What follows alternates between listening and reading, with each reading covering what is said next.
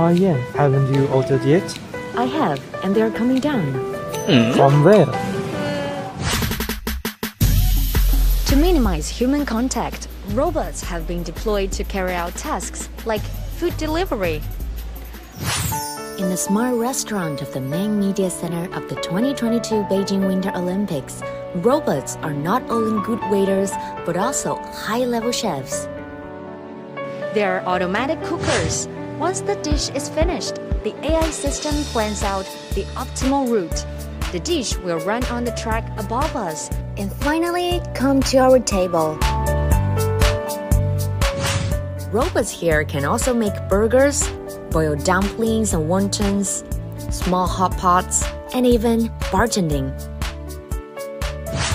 During the games, the restaurant is expected to serve thousands of journalists and press photographers from more than 200 countries and regions, and around 10,000 staff from 200 broadcasting agencies.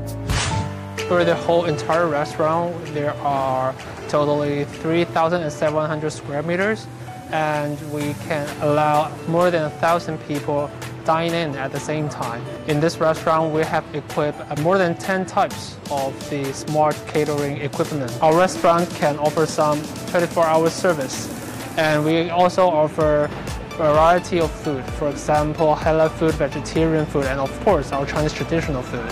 And we have a special dumpling offer on that day. I like dumpling. Here is more than just having dinner. It's very interesting to see these robots and this automatic system is very, very amazing. This machine is absolutely amazing. I was just blown away. I came down to see it earlier.